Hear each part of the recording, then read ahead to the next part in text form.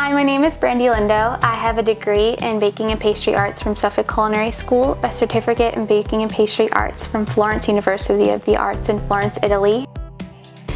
When I was first diagnosed with anxiety and depression, I was severely embarrassed. I thought that there was something wrong with me and that not too many people felt the way that I did. But the more that I opened up about it and the more that I spoke to people about it, I realized that I was not the only one with this issue.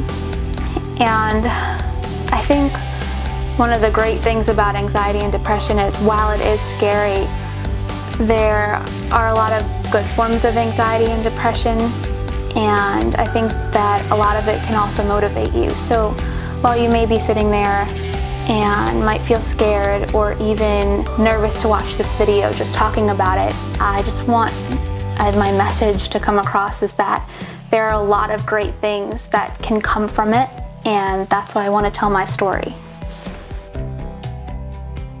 So it is such an awesome feeling to know that in November I couldn't even move from this bed, and now I am up and running a successful bakery.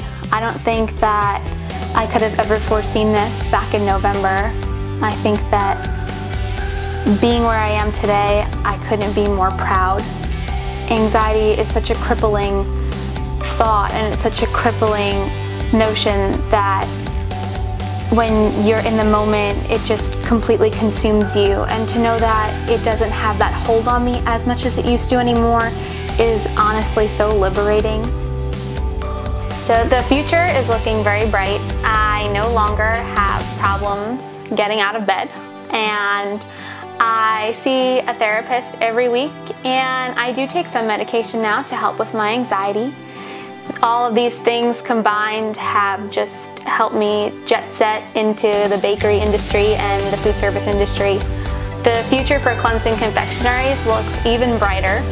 Now that I have a lot less anxiety, I am able to brand my business, and right now I am currently seeking investors to help fund Clemson Confectionaries and put the business into a storefront.